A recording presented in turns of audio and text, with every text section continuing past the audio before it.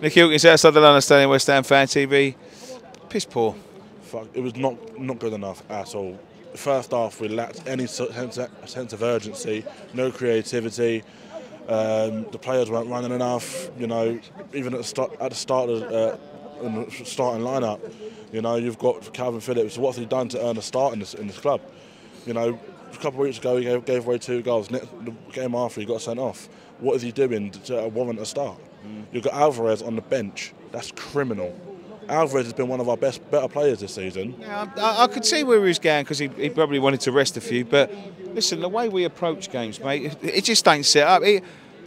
There's no due diligence being done.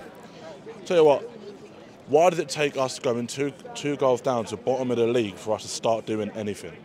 Why?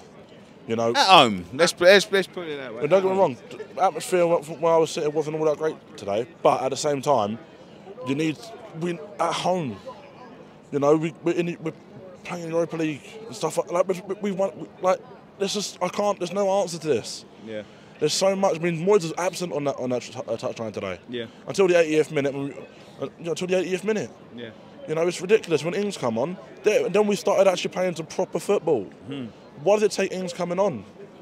You know, it's ridiculous. Listen, before Ings, got unceremoniously dropped from the side, he was one of our better players, and it's taken him this long. He's come back on. He's one of our better players. Is he going to get a start next week? Probably not. Probably not. No. I mean, against another former club, Aston Villa. Well, if we play that in the first half, we're getting spanked in that first half. Yeah. We need to start how we finished the second half. Yeah. But I don't see that happening. No. There's no motivation behind this team. I don't know if Moyes has lost the dressing room or there's something seriously wrong behind the scenes.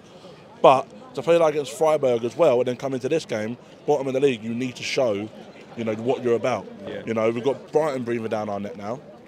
You know, it's going to be a little bit of time now, and we're going to start dropping places. It's going to be mid-table finish again this season, I think. There we go. Thank you very much. Appreciate it. Thank you. Cheers.